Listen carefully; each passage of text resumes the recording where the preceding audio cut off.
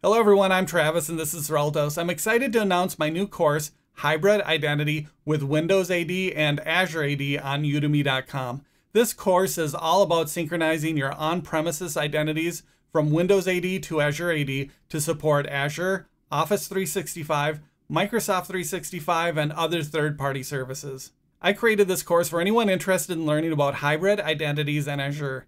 If you're an existing Windows admin expanding your skills to Azure, new to IT and interested in gaining skills to manage hybrid identities, or planning for one of the multiple Microsoft certifications that include hybrid identities, this course will help you gain the knowledge and understanding necessary to implement and manage Azure hybrid identities. This course starts with the basics by building a lab environment in Azure. There's also an option to start with an existing Windows AD lab if you have one already. We then move on to creating identities in Windows AD and replicating them to Azure AD with Azure AD Connect Sync. After that, we deploy management and monitoring solutions essential to hybrid Azure AD environments, including hybrid Azure AD Join, self-service password reset, conditional access policies, Azure AD Connect Health, and much more.